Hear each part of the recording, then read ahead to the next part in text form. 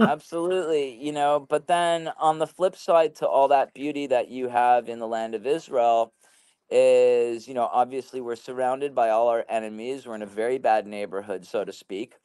And I vividly remember being at the airport and being rushed behind a barricade because there was a bomb threat, or being next to a bus stop and getting rushed away because there was a bag that was suspicious.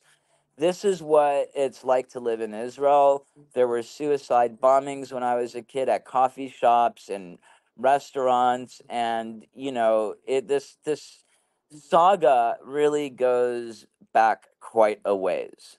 Right. Now, fast forward to today, and I'm gonna use an example because I think it's somewhat correlated in some ways, not in others, but the way that it's correlated is in how this stuff spreads like wildfire. Now, how do